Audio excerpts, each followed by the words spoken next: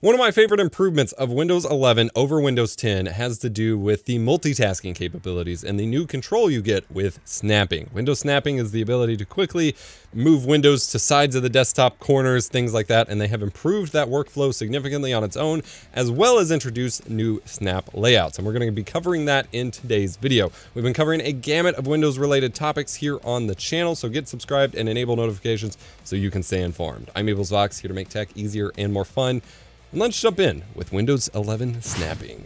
So if you are unaware, snapping is the ability to quickly snap or move windows and resize them to specific sides of the screen. This started out, I believe, in Windows Vista or Windows 7 and was super bare bones at first. You could just quickly move apps to the side of the screens and things like that, but this feature never really evolved to account for new developments in display technology like ultra-wide monitors or anything like that, and Windows 11 has kind of revolutionized it. So the default controls for it are the Windows key and then the arrow keys, so you can do left and right to go to the different sides, and then if you go to the right and then up arrow, that gets it into the top right corner, things like that. And now you get access to new snap layouts by hovering over or long pressing on the maximize button, and this will help you start new layouts with a variety of different layouts available to organize your windows a little bit better.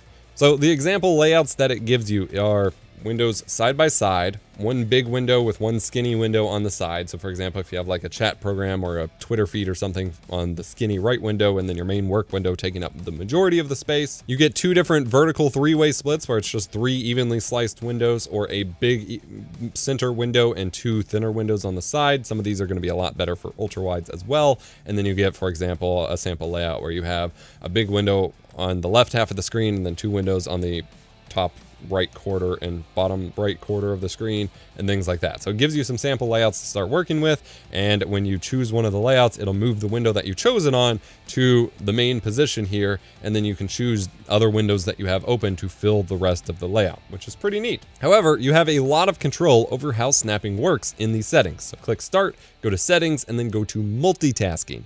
Here, you can actually disable snapping entirely. If you accidentally use it, if you accidentally find yourself triggering it and you don't actually have an interest of using it, and or you just find it distracting or whatever, you can just turn it off. However, I do find it to be incredibly powerful, and it does give you a lot of control here over what you can do with it. For example, you can show what can be snapped next to a window after you've snapped one. So if I move this window to the right side, it will automatically, let me choose another window to fill the left side. This is pretty cool and can save you a little bit of time, save you some clicks as you're managing your windows. But if you don't want that, if you just want to manage one window at a time, you can actually turn that feature off. You can turn on or off the ability to show layouts when hovering on maximize, as we just talked about. Like, you can just hide that feature entirely if you don't want it showing up. Like if you accidentally leave your mouse on maximize sometimes, or you get distracted when it shows up, you can turn that off. It doesn't turn off the layouts, it just turns off the preview that it gives you. You can also enable or disable an option to show layouts when you're hovering over an app's icon on your taskbar. So if you have, say, your Word document as part of a layout already, and then you switch to another window that's not part of that layout, and you hover back over the Word document icon on your taskbar, it will show you both the preview of that window itself as it normally would, but then it will also give you a preview of the bigger layout that it's a part of. And you can actually kind of effectively maximize the Word document and type in it and still go back to that layout, which is incredibly powerful. Next up, there's an option to allow you to snap windows without going all the way to the screen edge. So previously, you would do it by just dragging it till your cursor hits the edge of your screen, and that will snap it. It'll like pulse the cursor and snap the window, but you can have it do it once you are dragging a window just to that side. This one you may want to disable depending on how you move windows around, because you may find it either getting in the way and accidentally getting triggered when you don't want it to, whereas hitting the edge of the screen is a lot more controlled. Or you may find it whenever you're dragging windows between monitors, like you can usually ignore the edge of the screen one, but if it's triggering both for the side of the screen and the edge of the screen, you can find it getting in your way, so you have the option to turn that off. There's an option to automatically resize your window to fill the space of the specific snap section that you move the window to. So if you move the window to the right-hand side for the snap, by default, it fills in that entire right side with the window. But there could be situations where you want to keep the window the same size. You just want to like lock it to that part of the screen. And so you can turn this off if you're that kind of person, I guess. There's an option to automatically resize adjacent windows when you're adjusting a snap size. So for example, if you have two windows side by side, taking up, the vertical slices of the screen, and you resize one to be bigger or smaller, it will automatically adjust the one next to it to be bigger or smaller to fill in the rest of that space. I find this really, really handy, but you may be resizing windows for specific reasons and not want this, so that option is available to you. There's an option to show your app layouts based on the specific virtual desktops that you create, which we'll touch on in a moment. You can either have it just show you the apps available on the virtual desktop you're currently on, or you can have it show all applications across all of them to kind of bridge them back together.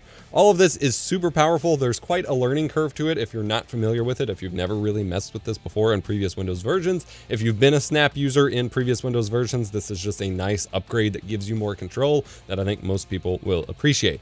A bunch of videos out like this for a specific, launch like Windows 11 is a lot of work, and I can't publish them all on the same day so you can actually watch them all at once, which I would like to do, but YouTube's notifications and algorithms and stuff don't really allow for that. That's why I've built my own video streaming site with my creator friends that allow me to not have to deal with a lot of that stuff. The site is called Nebula, and we've partnered with CuriosityStream. Nebula features YouTube's top education creators such as MKBHD, Thomas Frank, and Low Spec Gamer. My videos are higher quality, they're ad-free, and often extended from the YouTube versions, and sometimes significantly earlier when I'm doing a bunch of videos at once like this.